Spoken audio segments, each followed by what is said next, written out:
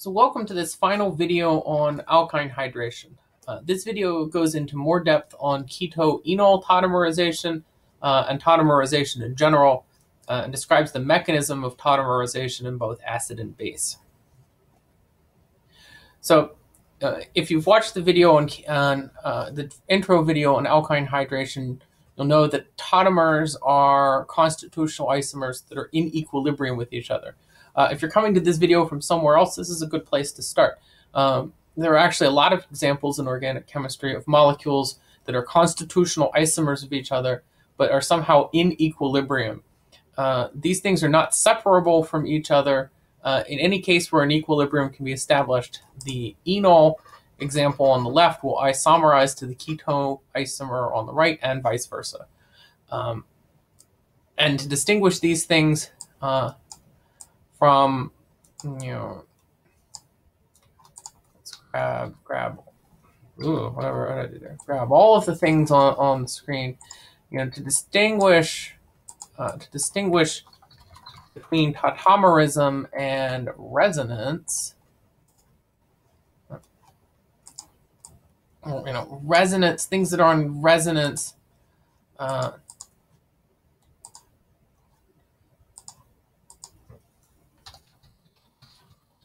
The resonance contributors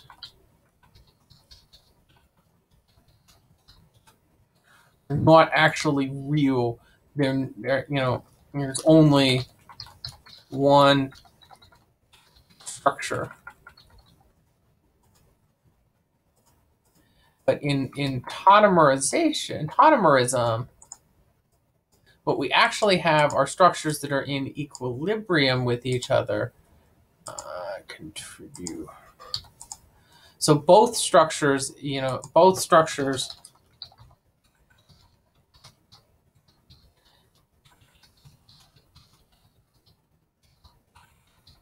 on the tautomerism system can exist and can be detected. What we're going to learn on the next two screens when we talk about the mechanism of tautomerization is that in addition to being conjugate, or in addition to being constitutional isomers of each other, most cases of tautomers involve situations where these two structures share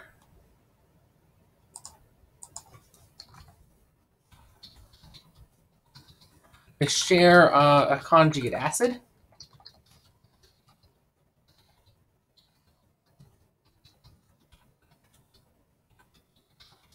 They also share a conjugate base. So that means most examples of tautomers involve moving protons around. So again, they're not resonance structures, or resonance structures only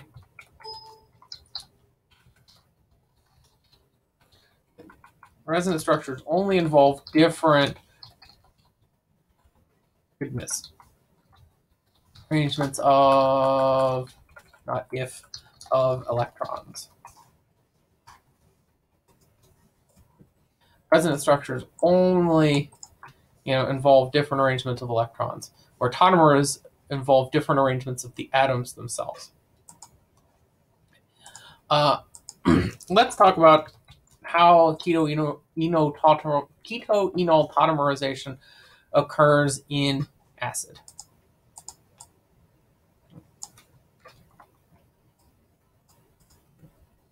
What we will find is that the keto and enol tautomer share a conjugate acid.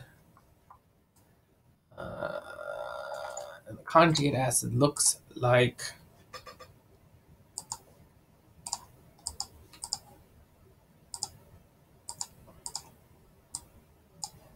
this.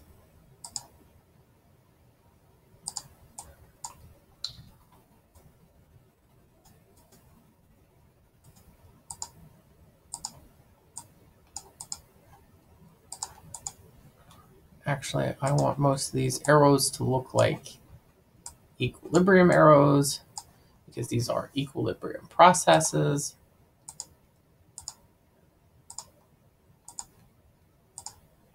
here we have in the middle our shared conjugate acid, which has two different resonance forms, one that looks more like the enol tautomer and one looks more like the keto tautomer.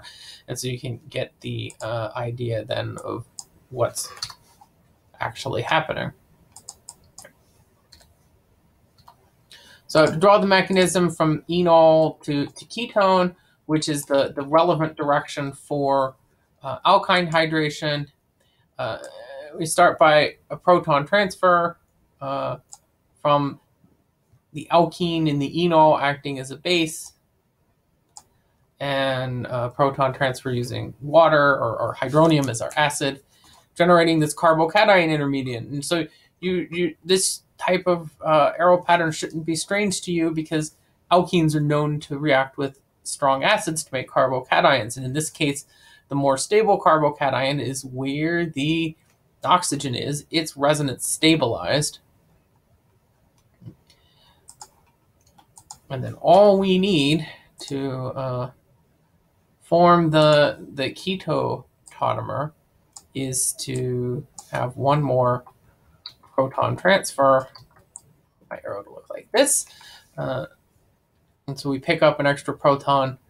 The water in the solution picks up the extra proton and forms the keto tautomer. You may be wondering why the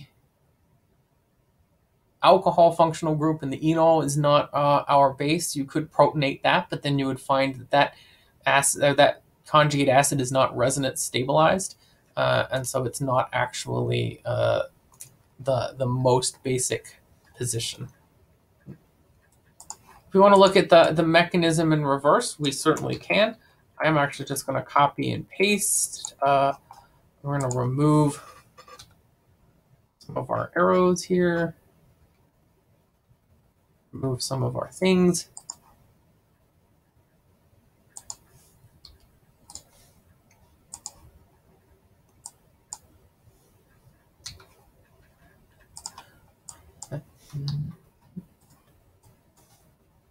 And honestly, this runs in reverse much like it ran forward. So the keto tautomer picks up an extra proton to form its conjugate acid. And in this case, it's pretty obvious there's only one basic position on the ketone. A conjugate acid has a resonance structure that looks like a carbocation.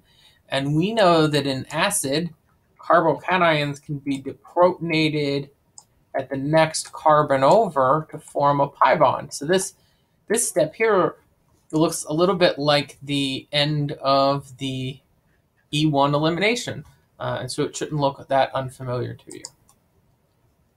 So there we go. Keto-Enol Tautomerization in acid, sharing a conjugate acid.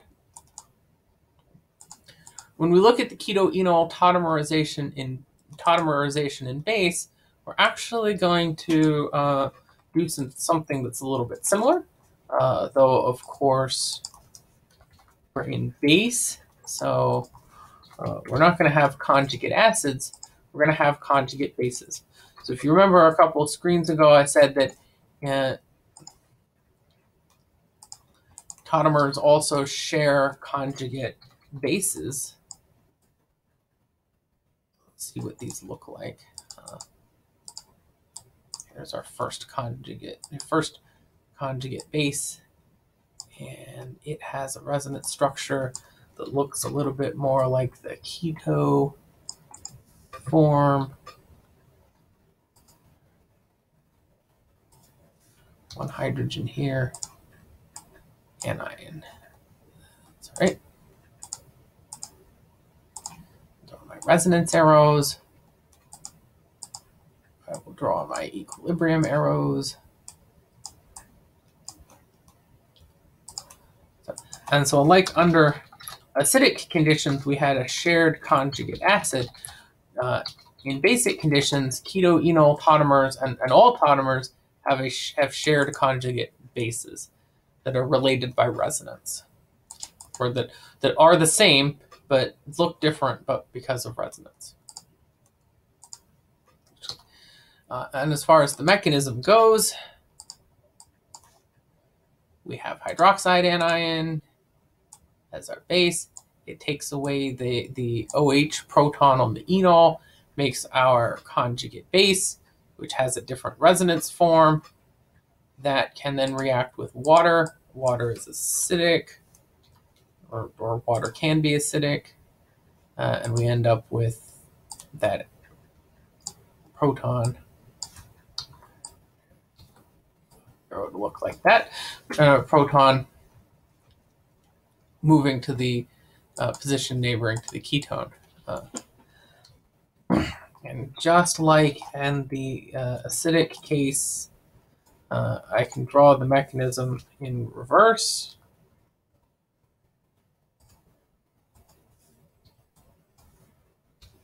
But starting on the right side from the keto tautomer, I don't want to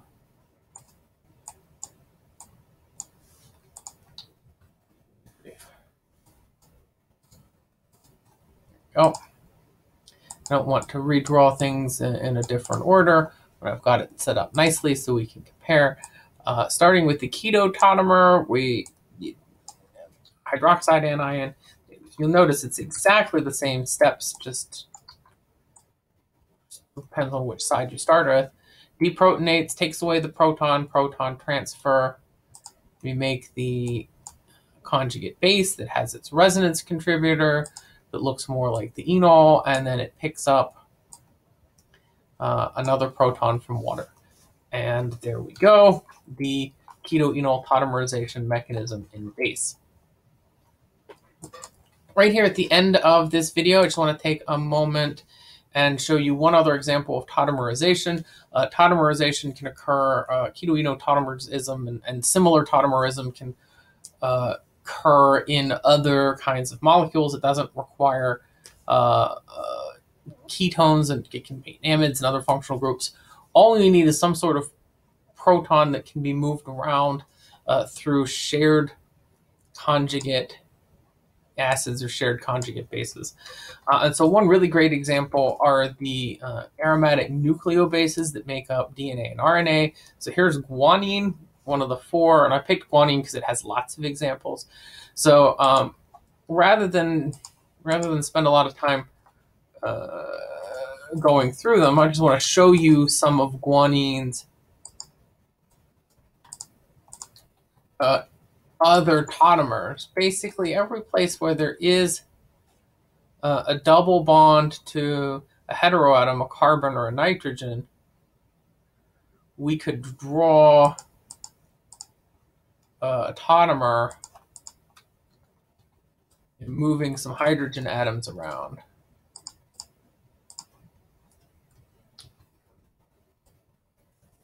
Structure that I've got the guanine label under happens to be what is I'm fairly certain the most stable structure in solution, or the most common structure. But in fact, there are lots of different ways that you can represent guanine. And in fact, some of the different tautomers that you can draw could all be present multiple times. So you can move multiple hydrogens around. This concludes the video on tautomerization and a series of videos on alkyne hydration. Thank you for watching.